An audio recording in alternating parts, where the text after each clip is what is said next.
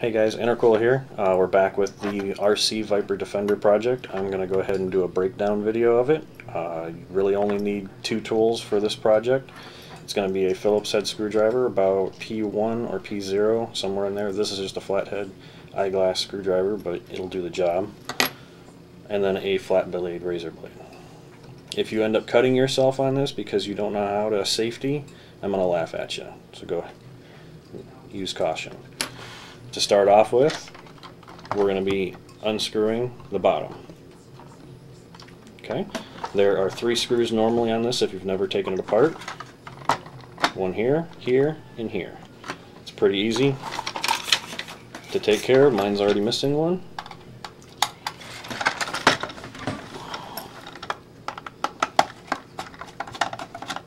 Actually, I don't even think that's the right one, but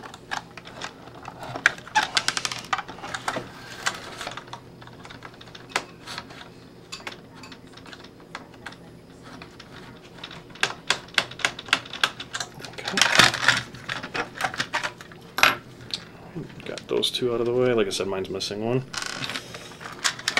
Alright, now if you have this on a nicer one that was in better shape, you'll have a Tyco flag. You'll have to carefully remove it if you want to save it, because it won't go through the hole in the body.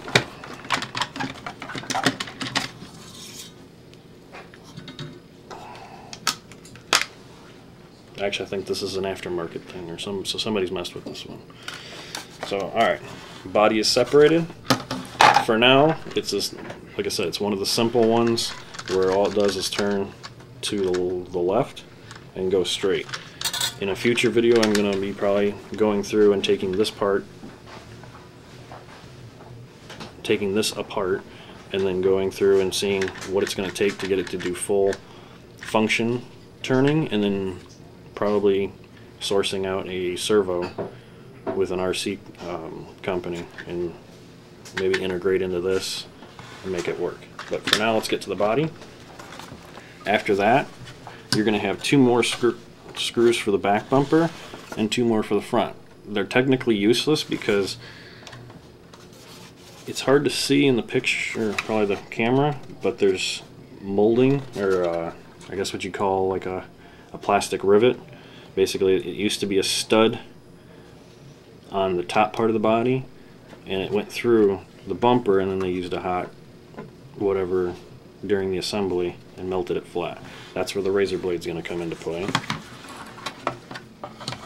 As long as you're careful, and of course I'm probably going to eat my words, but the other one was pretty easy.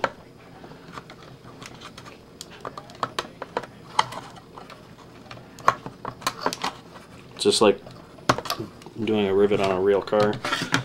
Instead you'd be using a drill, but in this case we're using a razor blade. You want to get the melted part separated so that way we can take it apart later.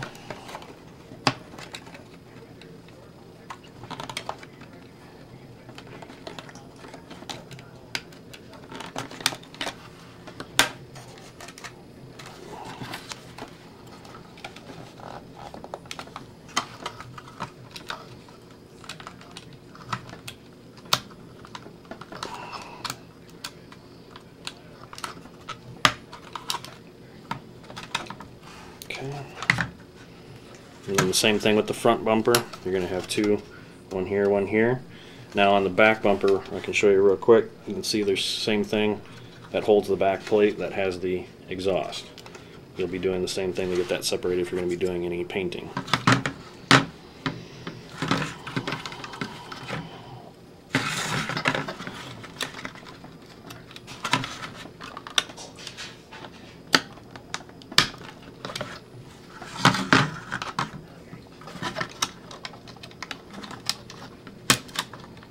Okay, now that that's done, just a little bit of screwdriver action.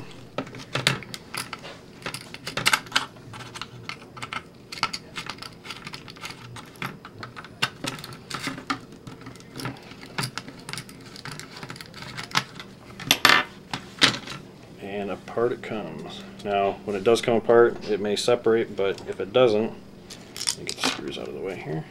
The headlights do come out separately like this. Set that down there. It doesn't matter if it's in the picture. We'll come back to it in a minute.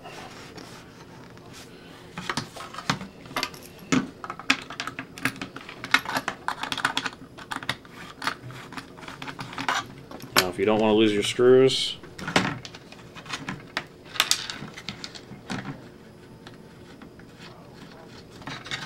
go ahead and run them back into the body.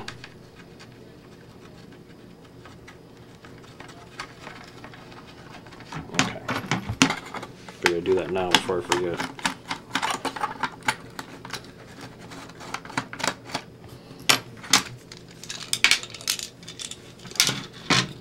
Okay, taillights as well pop out.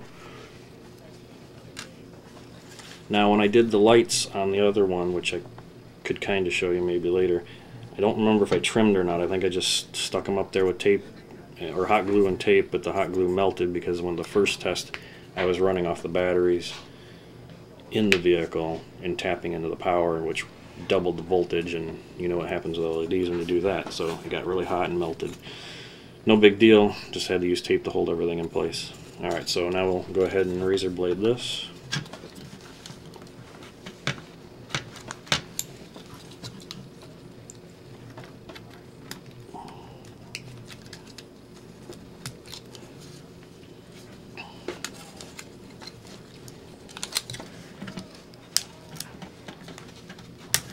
Okay.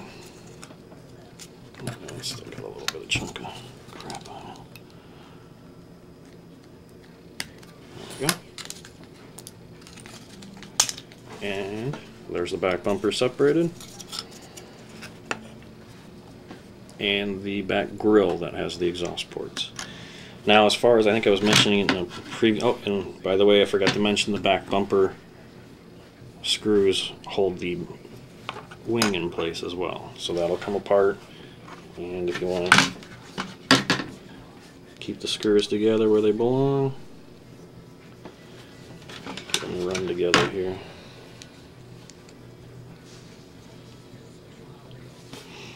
Okay. And last but not least, if I'm not mistaken, there's 4 screws that hold the window in place. The nice thing about this is if you want to do the setup with an LED that flashes, which I think I mentioned I have one as well in a previous video, I will be in the future using this guide pin to mount it so that way it can do its flashing. But for now, let's get going with this.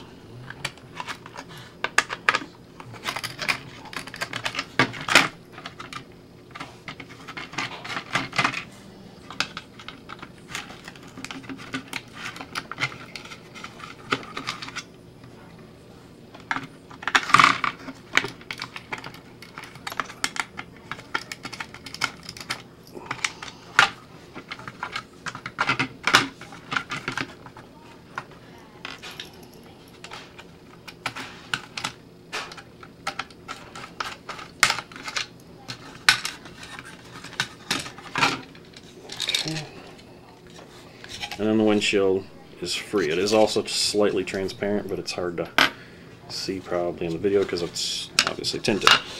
Let's go ahead and get this back together where this belongs.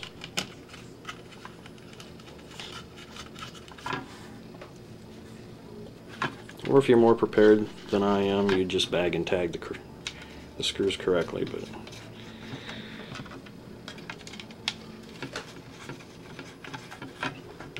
then, because like I said, this thing is, the paint is very thin. So let's go ahead and show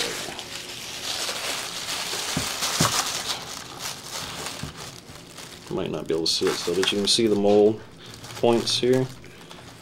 That was pretty obvious when, if I were to have put headlights in without repainting it.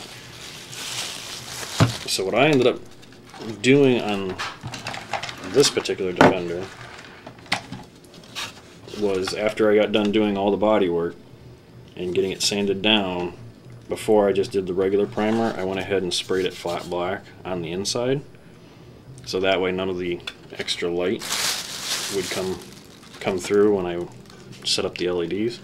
Then I went ahead and filler primed it, touched it up, and then I painted it the GM Storm Gray Metallic.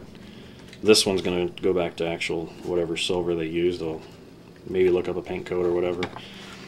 Now, as far as getting rid of these lines, there were a few on the other one, but this one doesn't seem to have it as bad.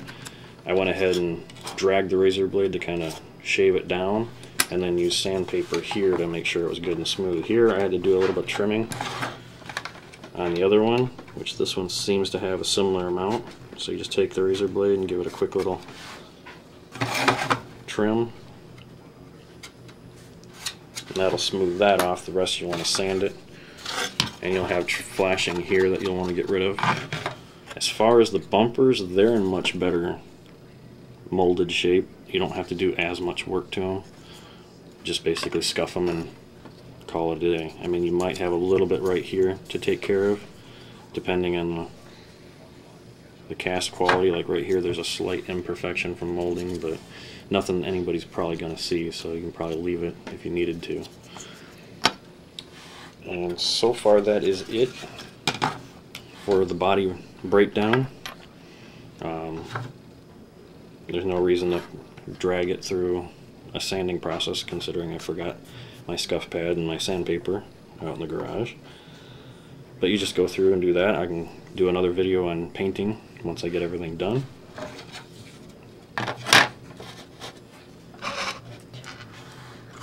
And then as far as the chassis, like I said, we can break into that later. I might go ahead and pull the antenna off for now because there's no need for it.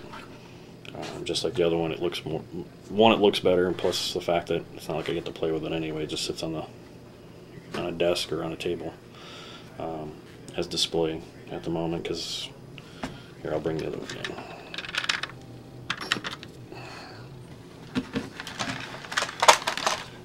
I don't have it plugged in right now. Still have to trim the wires up. I haven't done anything really to it. I think even the one LED needs to be resoldered still, but like I said, I've got electrical tape on it at the moment. This one actually held pretty well by itself by just hot gluing the wire to the body, so it didn't look like it needed to be mounted down like the other ones in the back because of their positioning. These I bought off eBay in a big bundle kit. You get small enough LEDs and make sure you run the right voltage so that way you don't overheat it. You can see some of the flat black still underneath the primer, and then you'll be good to go.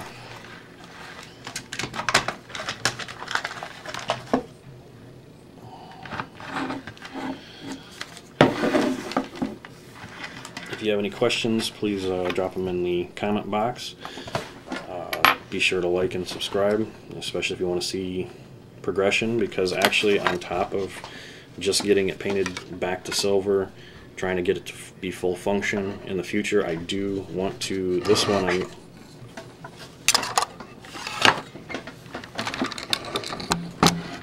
pull the back one down.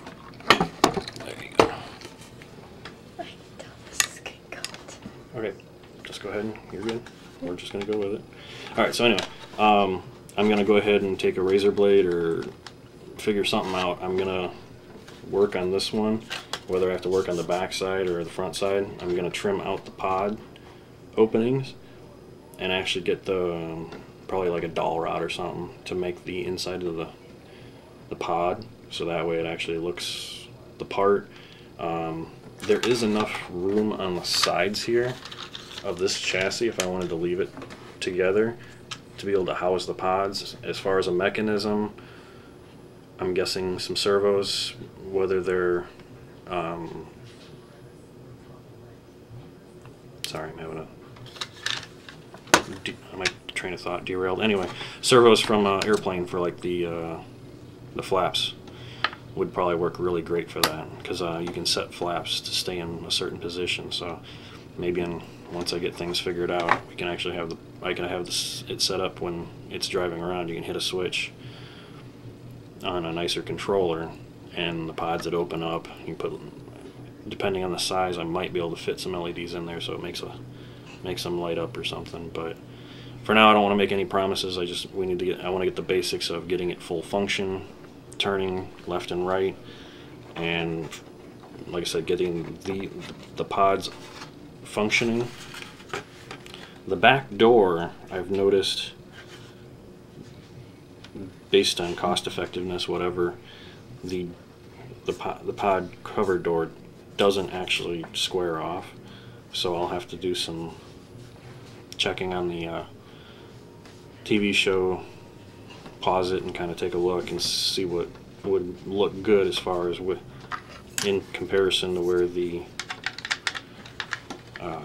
wing sits. So we'll get that figured out, and I do want to get this to open up, and then I'm thinking about, I don't know how I'm going to make it, but we'll start with some clay or something, but make a little pod model that would, at least you can hit a button, the door would open up, and then they'd just push it up and you could see it.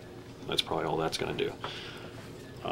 As I mentioned before, and now I can actually show you, the back weapons bay, you have room up here on the top part. If you can compare where the lines are, you have room up here, but unfortunately with the way it's assembled, unless I make some modifications, the bottom part of the door is actually structural, so I might have to do some reconfiguring there as far as maybe once it's ready to go that it'll be actually mounted this way instead of here, and then I can just do spacers on the wing and maybe make it work. I don't know. Don't want to get ahead of myself, like I said. So that is it at the moment. I'm going to go ahead and put this in a box, or just kind of loosely reassemble it, and once I get some things put together as far as servos and getting this tore apart, I might do a little update on that, but at the moment that's it. So you guys have a great day.